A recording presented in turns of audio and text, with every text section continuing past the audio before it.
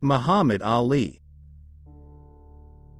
Muhammad Ali, born Cassius Marcellus Clay Jr., January 17, 1942 to the 3rd of June 2016, was an Olympic and world champion boxer, who also had a unique personality, based on self-belief and strong religious and political convictions. In 1999, Ali was crowned Sportsman of the Century by Sports Illustrated. He won the World Heavyweight Boxing Championship 3 times and won the North American Boxing Federation Championship as well as an Olympic gold medal. "I'm not the greatest, I'm the double greatest. Not only do I knock 'em out, I pick the round."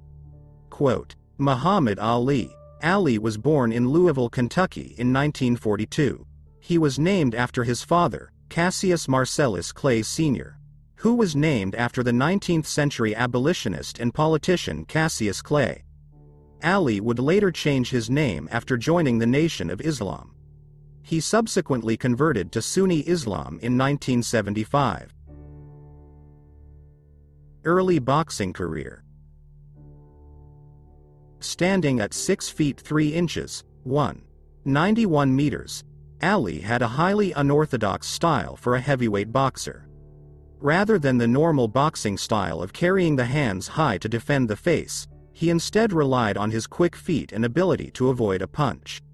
In Louisville, October 29, 1960, Cassius Clay won his first professional fight.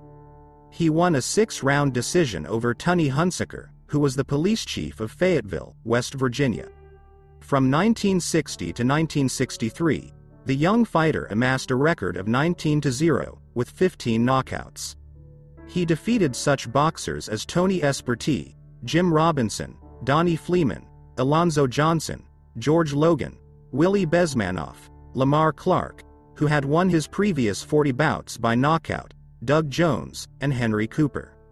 Among Clay's victories were versus Sonny Banks, who knocked him down during the bout, Alejandro Lavarante, and the aged Archie Moore, a boxing legend who had fought over 200 previous fights, and who had been Clay's trainer prior to Angelo Dundee. Clay won a disputed 10-round decision over Doug Jones, who, despite being lighter than Clay, staggered Clay as soon as the fight started with a right hand, and beat Clay to the punch continually during the fight. The fight was named Fight of the Year for 1963. Clay's next fight was against Henry Cooper, who knocked Clay down with a left hook near the end of the 4th round. The fight was stopped in the 5th round due to a deep cut on Cooper's face. Despite these close calls against Doug Jones and Henry Cooper, he became the top contender for Sonny Liston's title. In spite of Clay's impressive record, he was not expected to beat the champion. The fight was to be held on February 25, 1964, in Miami, Florida. During the weigh-in before the fight, Ali frequently taunted Liston. Ali dubbed him the Big Ugly Bear, and declared that he would float like a butterfly and sting like a bee. Ali was ready to dance around the ring, as he said, "Your hands can't hit what your eyes can't see." Quote, this was a typical build-up for Ali, who increasingly enjoyed playing to the crowd and creating a buzz before a fight. It was good news for fight promoters, who saw increased interest in any fight involving the bashful Ali. Vietnam War. In 1964, Ali failed the Armed Forces qualifying test because his writing and spelling skills were inadequate. However, in early 1966, the tests were revised and Ali was reclassified 1A.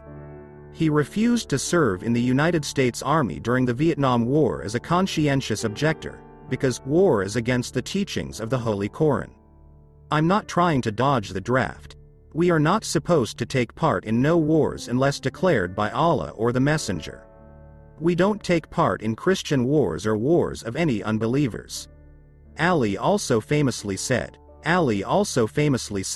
"I ain't got no quarrel with those Viet Cong, and no Viet Cong ever called me nigger." Quote, Ali refused to respond to his name being read out as Cassius Clay, stating, as instructed by his mentors from the Nation of Islam, that Clay was the name given to his slave ancestors by the white man. "Cassius Clay is a slave name. I didn't choose it and I don't want it. I am Muhammad Ali, a free name. It means beloved of God, and I insist people use it when people speak to me and of me." Quote, by refusing to respond to this name, Ali's personal life was filled with controversy. Ali was essentially banned from fighting in the United States and forced to accept bouts abroad for most of 1966. From his rematch with Liston in May 1965, to his final defense against Zora Fali in March 1967, he defended his title 9 times. Few other heavyweight champions in history have fought so much in such a short period. Ali was scheduled to fight WBA champion Ernie Terrell in a unification bout in Toronto on March 29, 1966, but Terrell backed out and Ali won a 15-round decision against substitute opponent George Chuvalo. He then went to England and defeated Henry Cooper and Brian London by stoppage on cuts. Ali's next defense was against German southpaw Karl Mildenberger, the first German to fight for the title since Max Schmeling. In one of the tougher fights of his life, Ali stopped his opponent in round 12. Ali returned to the United States in November 1966 to fight Cleveland Big Cat Williams in the Houston Astrodome. A year and a half before the fight, Williams had been shot in the stomach at point-blank range by a Texas policeman. As a result, Williams went into the fight missing one kidney, 10 feet of his small intestine, and with a shriveled left leg from nerve damage from the bullet. Ali beat Williams in 3 rounds. On February 6, 1967, Ali returned to a Houston boxing ring to fight Terrell in what became one of the uglier fights in boxing. Terrell had angered Ali by calling him Clay, and the champion vowed to punish him for this insult. During the fight, Ali kept shouting at his opponent, "What's my name, Uncle Tom? What's my name?" Terrell suffered 15 rounds of brutal punishment, losing 13 of 15 rounds on 2 judges' scorecards, but Ali did not knock him out. Analysts, including several who spoke to ESPN on the sports channel's Ali Rap special, speculated that the fight only continued because Ali chose not to end it, choosing instead to further punish Terrell. After the fight, Tex Mall wrote, "It was a wonderful demonstration of boxing skill and a barbarous display of cruelty." Quote, Ali's actions in refusing military service and aligning himself with the Nation of Islam made him a lightning rod for controversy, turning the outspoken but popular former champion into one of that era's most recognizable and controversial figures. Appearing at rallies with Nation of Islam leader Elijah Muhammad and declaring his allegiance to him at a time when mainstream America viewed them with suspicion, if not outright hostility, made Ali a target of outrage and suspicion as well. Ali seemed at times to even provoke such reactions, with viewpoints that wavered from support for civil rights to outright support of separatism. Near the end of 1967, Ali was stripped of his title by the Professional Boxing Commission and would not be allowed to fight professionally for more than 3 years. He was also convicted for refusing induction into the army and sentenced to 5 years in prison. Over the course of those years in exile, Ali fought to appeal his conviction. He stayed in the public spotlight and supported himself by giving speeches primarily at rallies on college campuses that opposed the Vietnam War. "Why should they ask me to put on a uniform and go 10,000 miles from home and drop bombs and bullets on brown people while so-called Negro people in Louisville are treated like dogs?" Quote, Muhammad Ali, explaining why he refused to fight in Vietnam. In 1970, Ali was allowed to fight again, and in late 1971 the Supreme Court reversed his conviction. Muhammad Ali's comeback. In 1970, Ali was finally able to get a boxing license. With the help of a state senator, he was granted a license to box in Georgia because it was the only state in America without a boxing commission. In October 1970, he returned to stop Jerry Quarry on a cut after 3 rounds. Shortly after the Quarry fight, the New York State Supreme Court ruled that Ali was unjustly denied a boxing license. Once again able to fight in New York, he fought Oscar Bonavena at Madison Square Garden in December 1970. After a tough 14 rounds, Ali stopped Bonavena in the 15th, paving the way for a title fight against Joe Frazier. The fight of the century. Ali and Frazier fought each other on March 8, 1971, at Madison Square Garden. The fight, known as the fight of the century, was one of the most eagerly anticipated bouts of all time and remains one of the most famous. It featured two skilled, undefeated fighters, both of whom had reasonable claims to the heavyweight crown. The fight lived up to the hype, and Frazier punctuated his victory by flooring Ali with a hard left hook in the 15th and final round and won on points. Frank Sinatra, unable to acquire a ringside seat, took photos of the match for Life magazine. Legendary boxing announcer Don Dunphy and actor and boxing aficionado Burt Lancaster called the action for the broadcast, which reached millions of people. Frazier eventually won the fight and retained the title with a unanimous decision, dealing Ali his first professional loss. Despite an impressive performance, Ali may have still been suffering from the effects of ring rust due to his long layoff. In 1973, after a string of victories over the top heavyweight opposition in a campaign to force a rematch with Frazier, Ali split two bouts with Ken Norton. In the bout that Ali lost to Norton, Ali suffered a broken jaw. Rumble in the Jungle. In 1974, Ali gained a match with champion George Foreman. The fight took place in Zaire, the Congo. Ali wanted the fight to be there to help give an economic boost to this part of Africa. The pre-match hype was as great as ever. Floats like a butterfly, sting like a bee, his hands can't hit what his eyes can't see. Quote, Muhammad Ali, before the 1974 fight against George Foreman. Against the odds, Ali won the rematch in the 8th round. Ali had adopted a strategy of wearing Foreman down though absorbing punches on the ropes, a strategy later termed rope-a-dope. This gave Ali another chance at the world title against Frazier. It will be a killer, and a chiller, and a thriller, when I get the gorilla in Manila. Quote, Ali before Frazier fight. The fight lasted 14 rounds, with Ali finally proving victorious in the testing African heat. Muhammad Ali in retirement. Ali was diagnosed with Parkinson's disease in the early 1980s, following which his motor functions began a slow decline.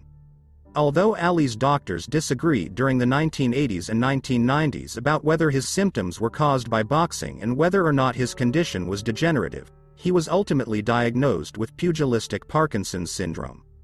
By late 2005, it was reported that Ali's condition was notably worsening. According to the documentary, When We Were Kings, when Ali was asked about whether he has any regrets about boxing due to his disability, he responded that if he didn't box he would still be a painter in Louisville, Kentucky. Speaking of his own Parkinson's disease, Ali remarks how it has helped him to look at life in a different perspective. Maybe my Parkinson's is God's way of reminding me what is important. It slowed me down and caused me to listen rather than talk. Actually, people pay more attention to me now because I don't talk as much. Quote, I always liked to chase the girls. Parkinson stops all that. Now I might have a chance to go to heaven. Quote. Muhammad Ali, BBC. Despite the disability, he remained a beloved and active public figure. Recently he was voted into Forbes Celebrity 100, coming in at number 13 behind Donald Trump. In 1985, he served as a guest referee at the inaugural WrestleMania event. In 1987 he was selected by the California Bicentennial Foundation for the U.S. Constitution to personify the vitality of the U.S. Constitution and Bill of Rights in various high-profile activities. Ali rode on a float at the 1988 Tournament of Roses parade, launching the U.S. Constitution's 200th birthday commemoration. He also published an oral history, Muhammad Ali, His Life and Times with Thomas Hauser, in 1991.